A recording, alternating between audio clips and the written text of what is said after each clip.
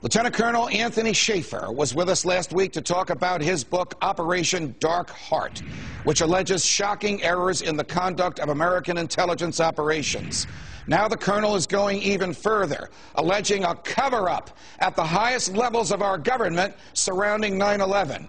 Colonel Anthony Shaffer joins me now. Colonel, welcome back. Just to set the picture, you are career military, now retired. You were in charge of a group of military intelligence officials overseas called Able Danger. Part of their responsibility was to find out who knew what, when, where the bad guys were, where the Taliban was, where Al-Qaeda was. At some point after 9/11, you met with the director of the 9/11 Commission. Who was he? Where did you meet him? What did he say to you? I was actually working at Bagram Air Force Base as undercover, working as part of the project in the book, Operation Dark Heart. I met Dr. Philip Zelikow in mid-October 2003. Okay. During that session, I disclosed the existence of Able Danger plus another operation which related to Able Danger directly, which was going to be the real mission for my unit to go in and do some things to the Al-Qaeda threat that we identified. Philip Zelikow, Dr. Zelikow, now a professor at the University of Virginia, at the time was the staff director for the 9/11 Commission, Correct. right? Right. We are after 9/11 in the story you're telling me. Right. Zelikow and his team are in Iraq interrogating you and others about what you knew, when you knew it, and whether you're going to tell this to the 9/11 Commission. He was in Afghanistan, Judge. Okay, Afghanistan. Bagram, and yes, he was. Okay, go ahead. And the idea was that they were on this fact-finding mission trying to figure out what intelligence was available to help fill in the missing gaps relating to the failures before 9/11. I volunteered to my Army chain of command and said, they may already know about this. As a matter of fact, they probably do. But just in case they don't, here's a one-page summary of what I want to talk to them about, and I'd like to give them the background on Able Danger. All right. You have given me a copy of that summary. You have given me a copy of your notes of your conversation with Professor Zelikow. Yes. And one of the things says, I'm quoting this directly, Colonel, CIA undermined sub-sources. What does that mean? This is where we're in a gray area by the fact the Pentagon, I've testified to this fact, and now the Pentagon's pulled it back out, which you need to ask, why would the Pentagon pull something out which is now 10 years old, which was actually my original testimony? What is it?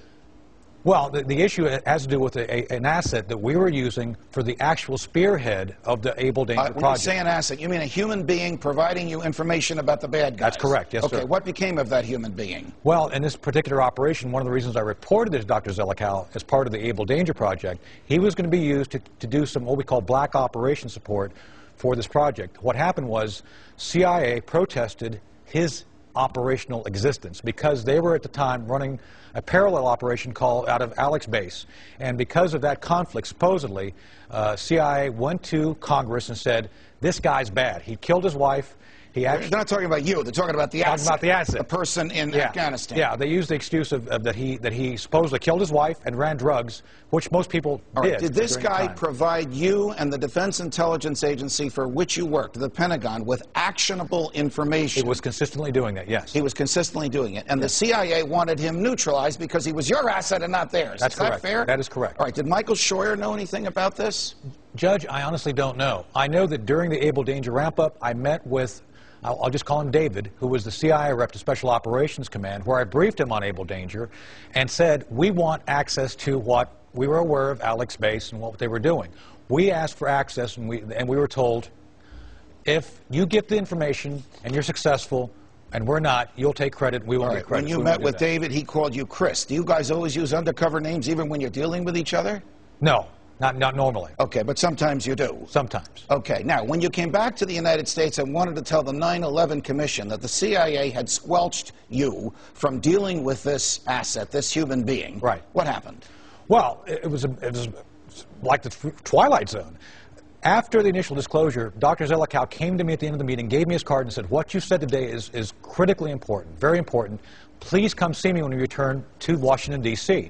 I returned to Washington, D.C., January of 2004, call in, they say, we want to see you, stand by, nothing happens, a week goes by, I call again, they say, we don't need you to come in, we have all the information on Able Danger we need, thank you anyway. And that was where it ended. All right, so the information that you told Dr. Zelikow in Afghanistan about the CIA interfering with your ability to provide actionable intelligence to the United States government, intelligence that might have helped them find out who caused 9/11, you were not permitted to testify about. That's correct. Okay. Did you ever have a conversation with anybody on the 9/11 Commission, any one of the actual commissioners, about what you knew, when you knew it, what he knew, and when he knew it?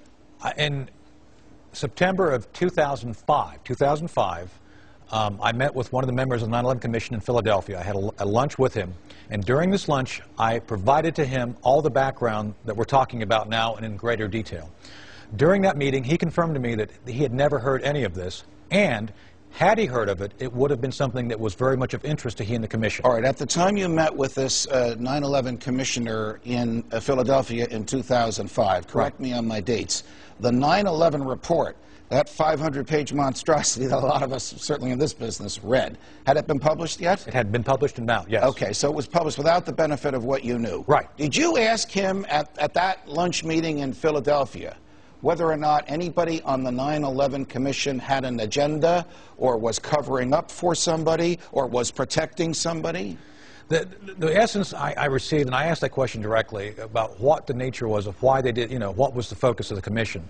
And during that conversation, this commissioner said flat out that everybody on the commission was covering for someone. Now, let me hear that again. Everybody on the commission, you mean the commissioners themselves, was covering for someone? That was the way I interpret that statement, yes. What do you think he meant? Did you ever ask him what he meant by that? Well, I did, and the clarification was the fact, and they talked about the Jamie Gorelick issue.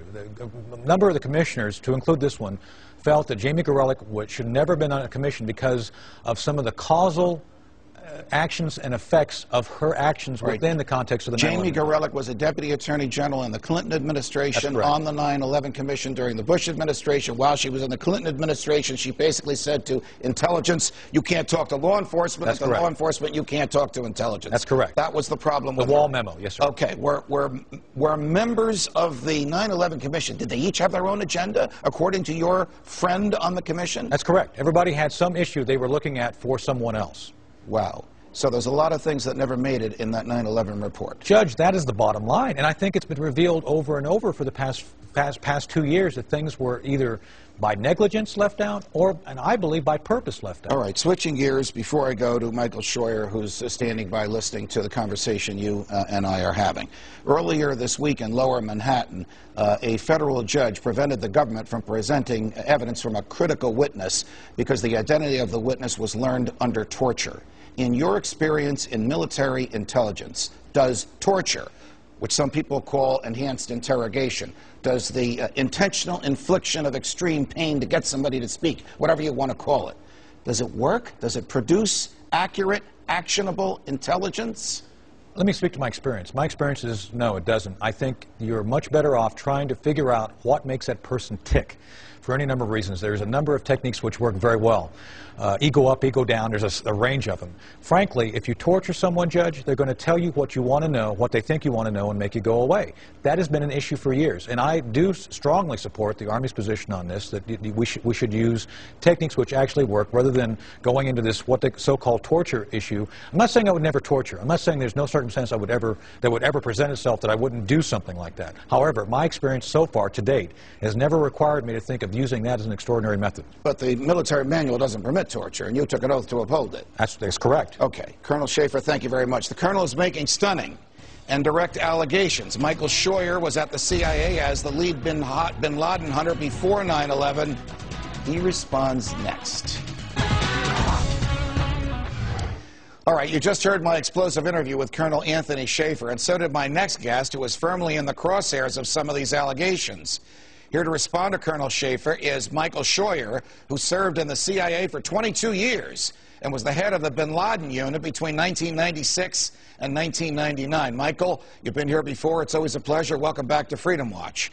You heard my questions to Colonel Schaffer, and you heard his answers. Was he right? Was he wrong? Was he somewhere in between? Well, I think we need to divide it into a couple of areas, Judge. In terms of did the military have access, I can only speak to the time that I was in charge of operations. We had always 2 to 3 U.S. military personnel sitting in our spaces, in our desk, reading everything that came in up and down the line, and their job was to share it with the Department of Defense. I don't know why the information didn't get to the colonel and his group, although I have to say I didn't know of the existence of Able Danger at that time. You know, the idea that the CIA didn't share information is just absurd. I had FBI officers, for example, taking thousands of pages of classified information out of our spaces, right, illegally. Well, would the CIA have done what Colonel Shaffer has suggested it did, and that is ask the military to nullify or neutralize a human being who was providing intelligence because the CIA wanted to use its intelligence source rather than the Defense Intelligence Agency's source? It didn't happen during my watch, sir. It may have happened later, but it doesn't sound like something that we would do to the Congress. But even with the brief description of the source that the colonel provided, I know exactly who he's talking about. And for my sins, I have been involved in following that individual since the mid-1980s. He's still very prominent in Afghan affairs, but he's a liar of the first order. We used to deal with him, and he never provided a piece of good information about anything. But you're not talking about Colonel Shaffer. You're talking about the guy in Afghanistan. Yes, the person that he described as someone who killed his wife and a narcotics traveler and all that. All right, well, would the CIA go to the 9/11 Commission and say, don't let this guy Shaffer testify because his source is all wet, or would the CIA not get involved? We would not get involved. We would not necessarily know what he was talking about, sir, but what the colonel is absolutely correct on is that the 9/11 Commission and the commissioners themselves were just there to whitewash it. They were blessed with the most brilliant staff you could imagine. But as commissioners, they were clearly there to not let the American people know what happened before 9/11. Was the 9/11 Commission report a whitewash, as Colonel Shaffer says, and as one of the 9/11 commissioners to whom he spoke, and you heard him talk about this person, pretty much agrees? It was a whitewash and a lie from top to bottom. What do you mean a lie from top to bottom, Michael?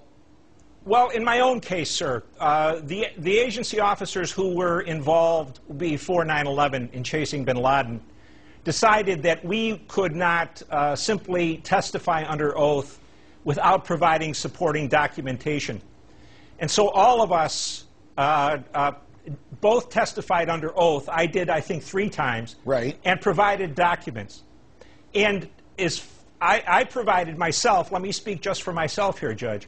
I provided a 3-inch binder with over 400 pages of documentation, not my notes, but official government documents, right, about the failures before 9/11. I never heard one word back from Zelikow. And I approached Zelikow. He asked me for the notebook. I told him it was available. He asked me for it, and he never got in touch to talk about one page of material.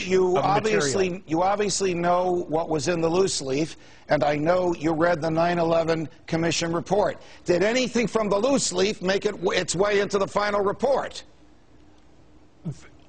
Nothing that would have been astounding. Let me retrace that, sir.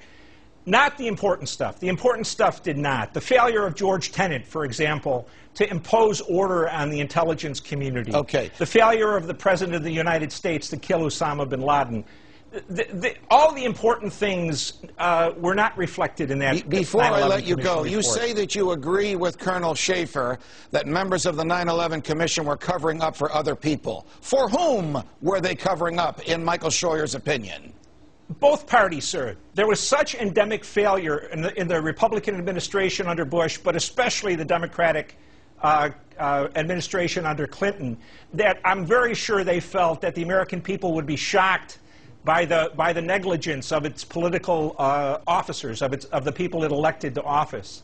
I personally talked to Zelikow several times, to a guy named Ben Venista a couple times. Right. They all seemed very interested in what you had to say, but at the end of the day, it didn't make it into the report. All right. Thank you very much, Michael. We will ask Dr., Professor, former staff director Philip Zelikow to come on the show next week and to listen to what he has to say about these allegations. Colonel Schaefer, Michael Scheuer, thanks for joining us. You say you want a revolution? Okay. Our next guest says it may be happening in about 3 weeks on Election Day. Ron Paul, there he is. He's here next.